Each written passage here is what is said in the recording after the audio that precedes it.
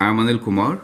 Here is an excellent question on probability, which we are going to answer with the help of tree diagram.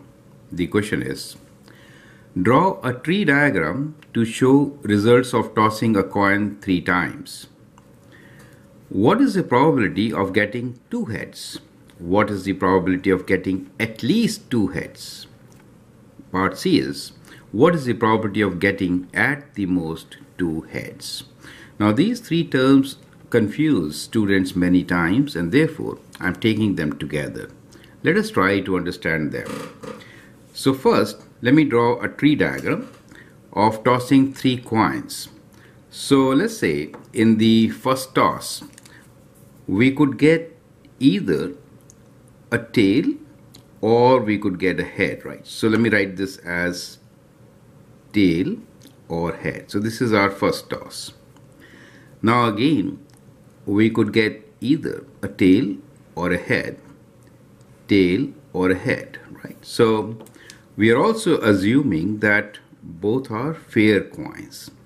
That is to say that the probability of getting tail or head is 50-50, right? Now in the third toss, we may get tail or a head. Let me write down. Here also we may get tail or a head. So in all the cases, we might get tail or a head, since the probability is equally likely, right? So we could use both these terms, equally likely and 50-50. Okay, so that becomes the scenario. Now what is the result of 3 tosses? So what you note here is that if we go with the first branch, we get all tails. So let me rewrite this as tails, tails and tails. Now here we have combination of tail, tail and head. Then the next branch is tail, head. Then we could get from tail, head, we could get either tails or we could get head. Now if the first toss results into head, in that case the second could be tail, and then with that we could have tail or we could have head. In the last case, if head is what we get first, it could be followed by another head, after which we could get either a tail or a head. So these are all the possible outcomes, right? So here we have all possible outcomes. So we say number of possible outcomes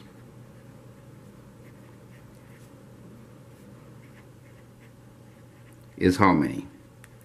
Is 1, 2, 3, 4, 5, 6, 7, 8.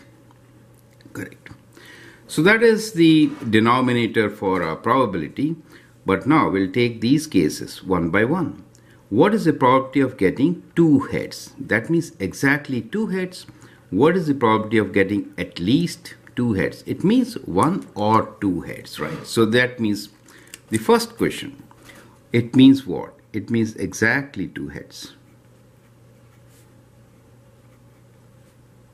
Let me write H for heads. What is the probability of getting at least 2 heads? Means either we get 2 heads or we get 3 heads, right? So at least 2 heads. Doesn't make sense to you. What is the probability of getting at the most 2 heads? That means we are looking for 1 head or 2 heads. So these are 3 different types. Now to answer, it's a good idea to just make a table for heads. So let us say we want to find how many heads, right? So heads could be either no head, or we get 1 head, or we get 2 heads, or we get 3 heads. Correct? So let's count these numbers. For no heads at all, I'm sorry, the last one was all heads. I wrote T here. This is all heads, right? Head, head and head is all heads, right? So for no heads, it is the last one. So we get one combination which is all heads, right? This one. Now for just one head, how many combinations do we have? We have 1, 2, and 1, 3. So there are 3 combinations with just one head. How about with 2 heads? So we have this with 2 heads, then we have this with 2 heads, and again one more. So there are 3 with 2 heads. And 0 heads was this one, sorry for that, and all 3 were this one. Okay.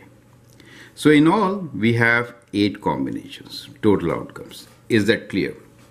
Now that becomes simple enough for us to answer the questions. So first one here is probability of getting exactly 2 heads. So let me write 2 heads, right? Is how much? So 2 heads will get, there are only 3 ways.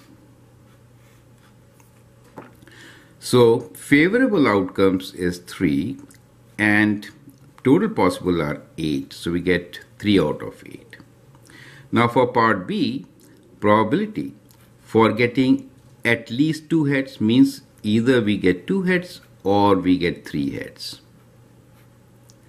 So 2 or 3. So we have to combine these 2 cases. So 3 plus 1 is 4, right? So we get 4 out of total of 8. So for this, we combine these 2. Do you see that part?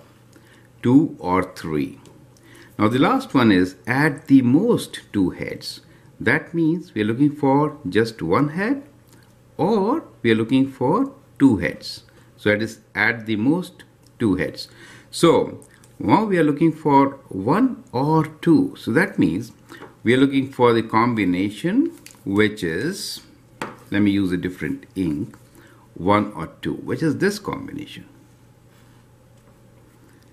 So how many are there?